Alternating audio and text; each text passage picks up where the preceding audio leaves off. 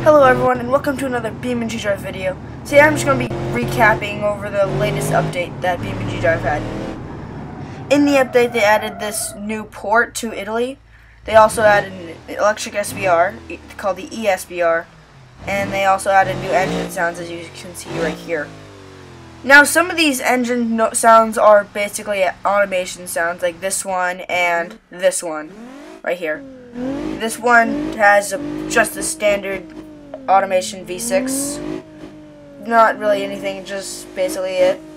And the D series, or the V8, which is now it's the new V8 for everything, except the Civetta Bolide, but we'll get into that later. Right now, this is just, again, it's just the same V6 sound as the automation one. And the Passima itself is fine. Nothing really changed.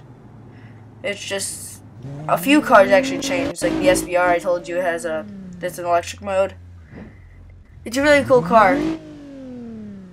So next we got the 200BX, and right off the bat, after the Passima I thought everything was going to be automation, like all the automation engines, but when I heard this engine I was like, whoa.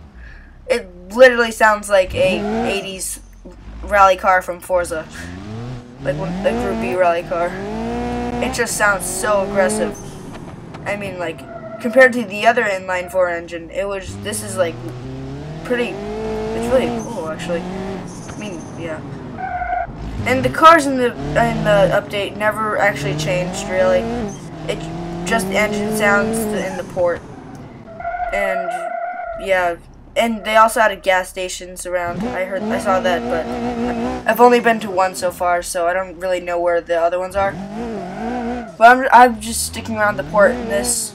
There is a upper track on the port, but I didn't notice that until right now. I'll probably, I don't know, I'll look at that someday, but probably not in the video. Or it might be, I don't know. Anyways, let's go to the next car. Okay, we got the Civetta Bolide, and this engine changed so much.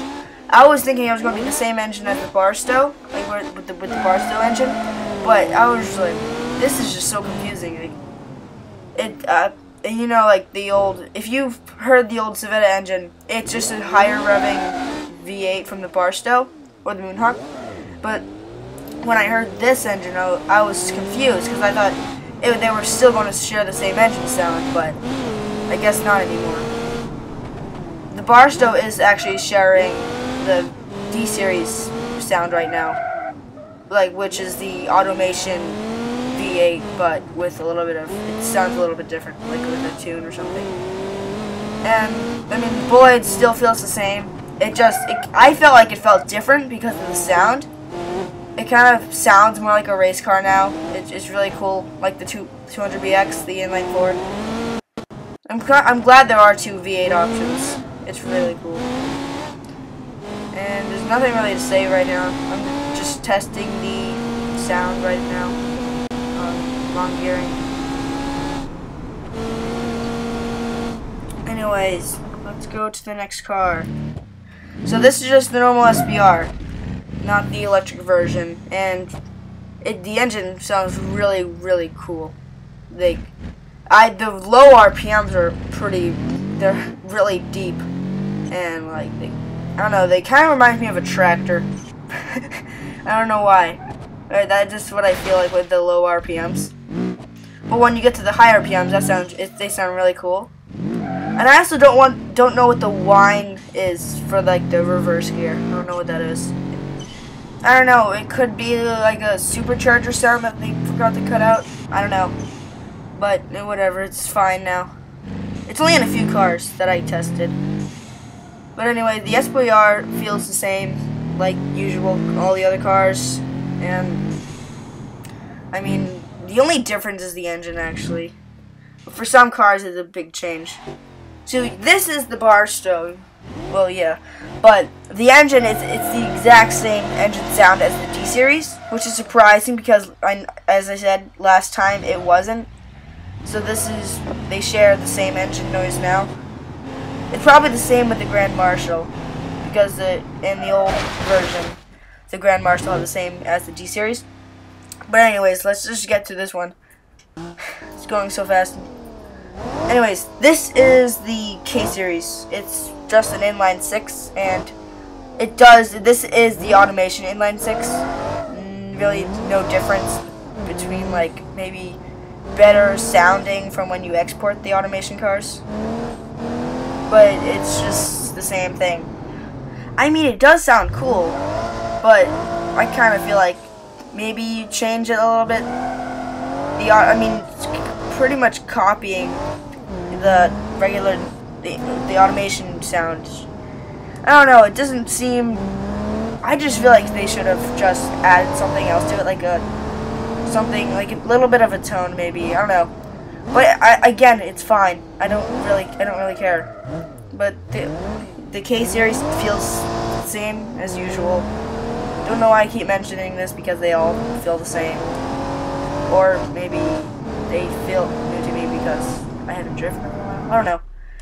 Anyways, next car, which is going to be the Hopper, the Ibishu Hopper. So this is another inline 6, but it's like the other version. It shared the same engine noise as the V6, but this is it sounds kind of like the V6 from automation, but it just has a tiny bit of the feel to it. And also, the Hopper is the one that I noticed a huge change on for the performance and stuff. But there's also, they added side rails and a front push bar. But it also feels really like a Jeep from Forza. Like, I really feel like I'm playing Forza, but better Forza. Yeah. I mean, like, you feel, feeling it, I don't know, it just feels much like a Jeep. I've never driven a Jeep, but, I mean, in Forza. Forza isn't the most realistic with the steering wheel. So, I don't know. And what I'm trying to get is, it feels similar. And, well, nothing else to say, really. It has the engine noise, it's really cool. Like, I was expecting the same engine noise as the V6, but no. Okay, next car. So now we have the Autobello Piccolina, or Autobello as everyone calls it. This one has another flat 4 like the SBR, but it actually did have a different engine noise in the old version, so it stays the same like that. It has it has a different sounding engine.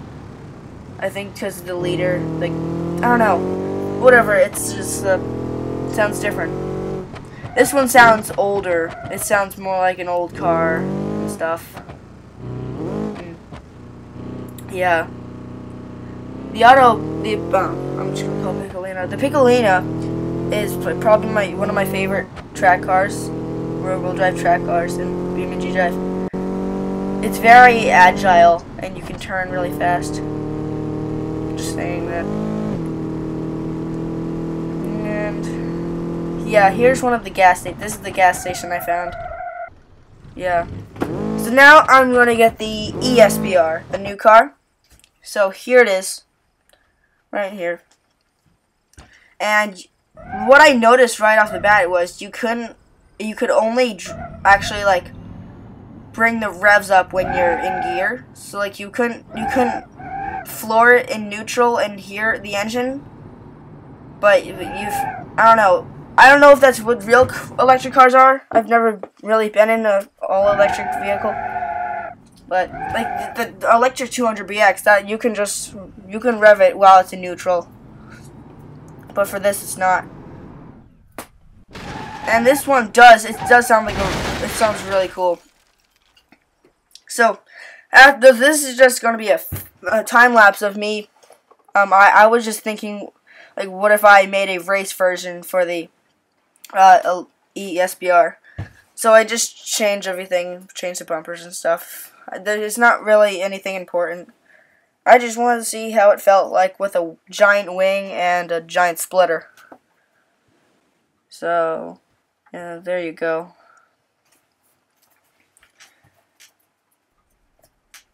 And nothing much happening. And there we go. An electric race car. And it still spins the wheels as usual. Nothing's gonna change that. And it could handle better. Not the best handling. And really nothing to say. It drives pretty smoothly while like 50% throttle, 75. You can see the throttle gauge right down there on the bottom. Anyways, let's just go see how fast it can go. Okay, we're at the highway. Now, it's the same old highway. Nothing changed. It's just the port added and some gas stations around the place. And this accelerates pretty fast. It accelerates pretty fast at the high RPMs. I was pretty impressed with that. And top speed 155. That's normal for an electric car. I mean, there is only one here. That makes sense. Well, anyways, guys, thanks for watching.